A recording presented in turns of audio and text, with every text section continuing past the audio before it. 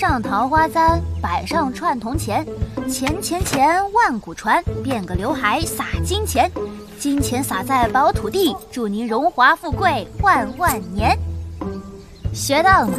登台卖艺你得说吉祥话，这是彩门入门第一课，得招呼衣食父母。我8、9岁的时候就会自己编彩词了。我一直想问，这戏法不是传男不传女吗？你怎么会练这个？我天赋异禀呗，你事业见了，非收我不可。他应该也是了不起的人物，那他为什么不想参加彩门大会呢？青出于蓝呗。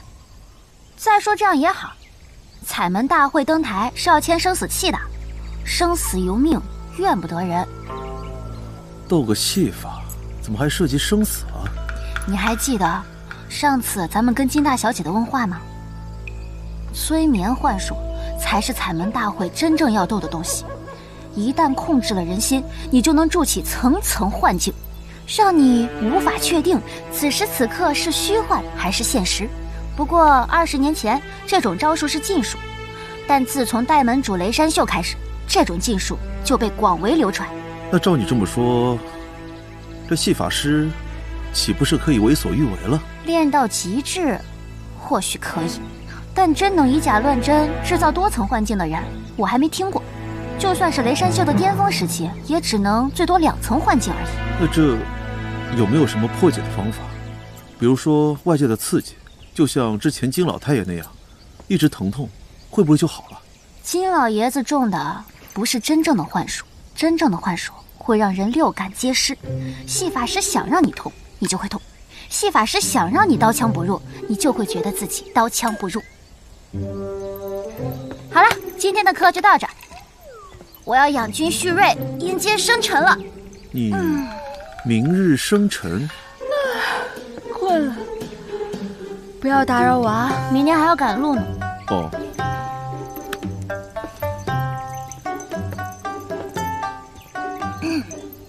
胶囊和丝线给我。你不是说让我自己弄吗？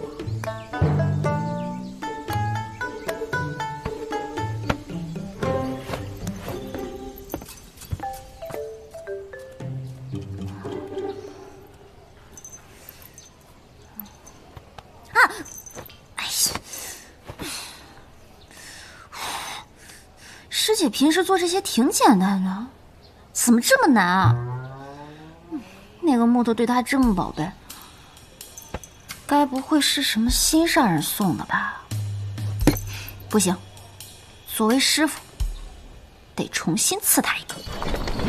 来，大家看一看啊，戏法擂台有彩头了，大家瞧一瞧，看一看啊，大家看一看，瞧一瞧啊，戏法擂台有彩头了。可以啊，这有点意思啊，不错呀，是啊。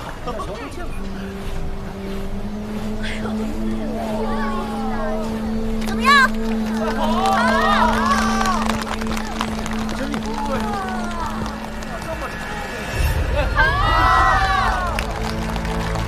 我们的绝技都来自这本古书，这就是本次擂台的彩头。有谁想上来比试一下吗？上古汇编，去试试。这两个小子挺厉害的。有人吗？我试试。太好了，我不行。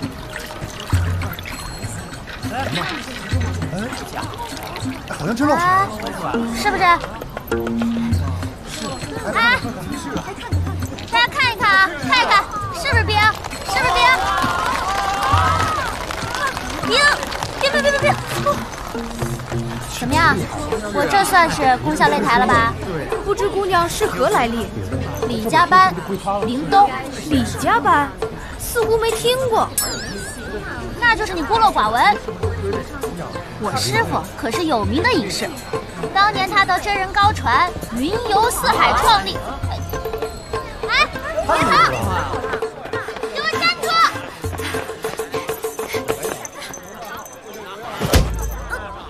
好。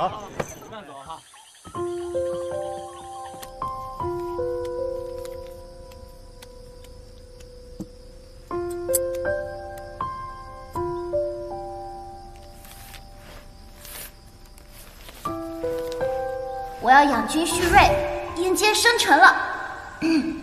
香囊和丝线给我。公子，您的茶水。哎，等等，你帮我看看，这朵大花放在哪里最好看？冒昧问一句，您这是给老太太贺寿吗？不是啊，我的确是送寿礼，但是是给一位姑娘。啊，挺好。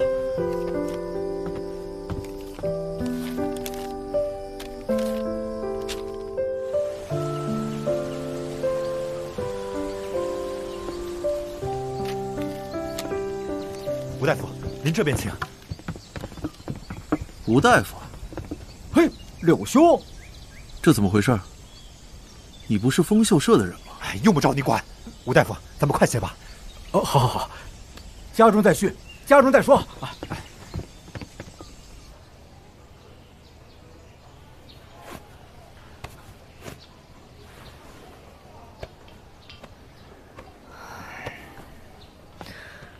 吴大夫，他现在情况到底怎么样？姑娘，不知你之前的药是从何而来？此药毒性渗透太强，已深入骨髓。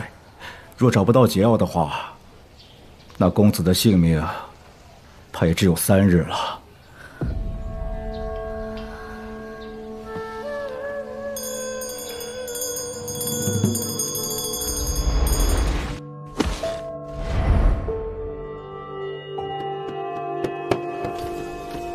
师傅，师傅，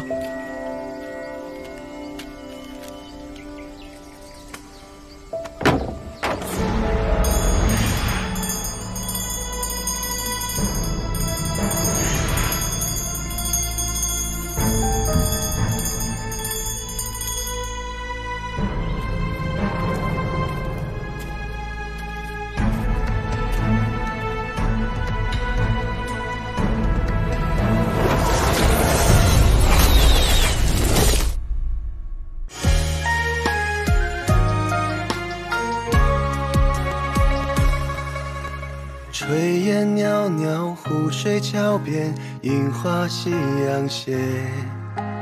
柳绕蛙鸣，声声入耳，何人为赴约？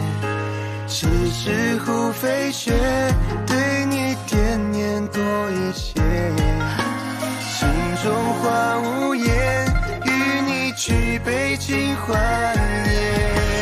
才满岭弯月，风吹拨动我心弦。